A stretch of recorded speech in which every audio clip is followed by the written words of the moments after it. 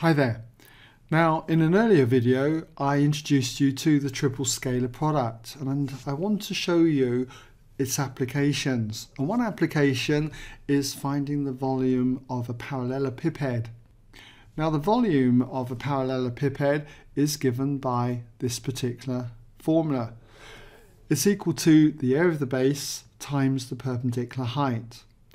So if we take the parallelepiped shown here, the base is this parallelogram and the vertical height will be from, say, here all the way up to the top of this plane face here that is parallel with the base, thus creating a right angle triangle here.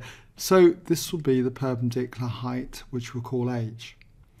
And the angle that this makes, let's say with this edge here, let's call it theta. Just mark it in black here. So there's our angle theta. Now, if we're working with vectors and we take from this vertex here 3 vectors along the edges that start from here. Let's say we take this one first of all up this edge and call it A. Then this one along here, we'll call it B, and the one along this edge of the parallelogram on the base, we'll call it the vector C. Now, earlier I showed you that when it came to the area of a parallelogram, it was equal to the magnitude of the vector product between these two vectors. So we could do as the magnitude of B crossed with C, or even C crossed with B. So that's the area of the base. Now we need to multiply it by the height, so that's going to be h. But if we look carefully at this triangle here, using basic trigonometry, the cosine of angle theta will equal the adjacent side, which is h, divided by the hypotenuse, which is the magnitude of that vector, the magnitude of the vector A. And if we rearrange this for h, you can see that h is equal to the magnitude of A times cosine theta. So in here we can just say that this is multiplied by the magnitude of the vector A times the cosine of the angle theta. Now, B crossed with C is a vector. It's a vector which is normal, remember, to the two vectors B and C. So in other words, it will be in the direction of h. Or if we did C crossed with B, it will be in the downward sense. But whatever way we look at this, what we have got is an angle theta between this vector and the vector A.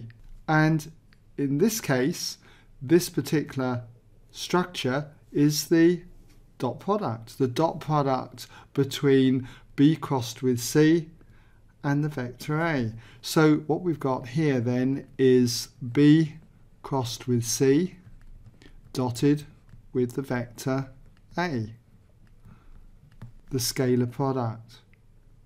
And because the scalar product is commutative, I can write this as A dotted with B crossed with C. And this is known as the triple scalar product, which we discussed in an earlier video. And to work this out, we can use the determinant of the coefficients of each of these 3 vectors.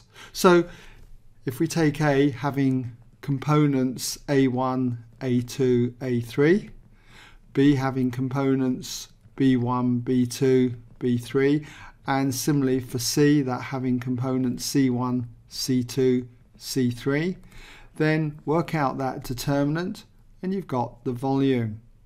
We've got to be careful though, because remember, if I do B crossed with C in this diagram, it will give us a vector in the direction of h. But you never know, you might decide to do C crossed with B and we'll end up with the negative of this, because B crossed with C, remember, is negative C cross B.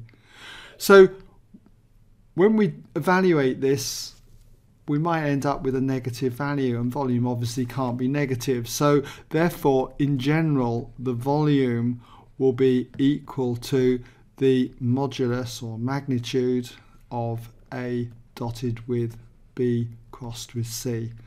Okay, so that's our general result. Now in the next video, what I'll do is I'll run through a numerical example so that you can try it or just have a look, as I say, at the example and see how we go about it. Okay?